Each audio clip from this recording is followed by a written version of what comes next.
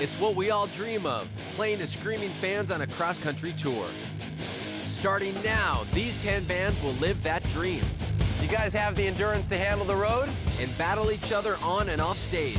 Get the thing out of here, dude. I'm not kidding. Competing for a $1 million recording contract with Bodog Music.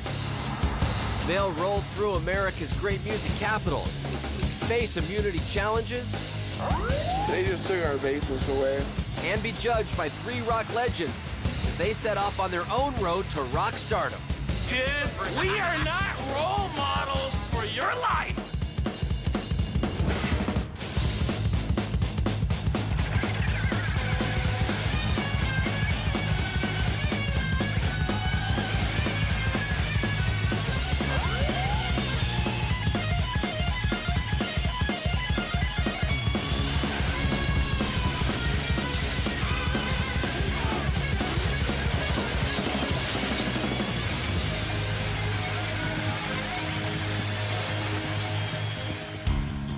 Previously on Bodog Music Battle of the Bands, Hollywood turned into a horror show for our 5 unsigned bands, where composing a frightening film score was the scariest challenge yet. You stop, we're right. But Big Bang Radio showed no fear and claimed a screen credit and immunity from elimination.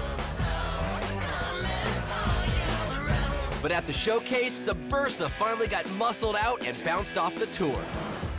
And now we're staying put in LA, the town where image is everything. Well, I know what the band's music sounds like when I see the photograph. The 5 remaining bands will find out if a picture really is worth 1,000 words. The 2 things that I believe that makes a photograph great is feeling and then technicality. Then it's time for another showcase where 5 bands will rock it, but only 4 will roll on with the tour. And for one band, it's lights out. Unfortunately, one band's going home right now. It's all coming up on Bodog Music Battle of the Bands. What I'm well known for is branding, and branding is a complex sort of area, and it's not a pure science. There's a little bit of visceral instinct involved. Their last battle took its toll, but there's no rest for our rock and roll road warriors. Next stop is Sunset Boulevard and the Shooting Gallery, home to some of the most famous rock and roll photographs of all time.